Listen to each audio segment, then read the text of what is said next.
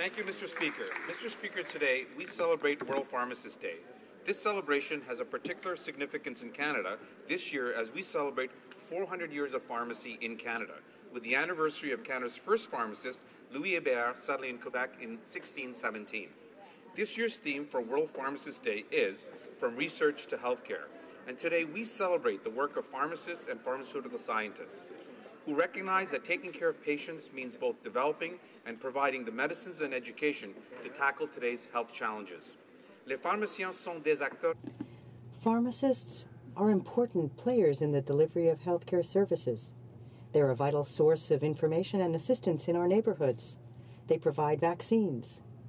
They're involved in managing and preventing chronic illness. And in several jurisdictions, they prescribe medication for minor ailments. Of Canada's pharmacists. Thank you, Mr. Speaker. The Honourable Member for Edmonton West.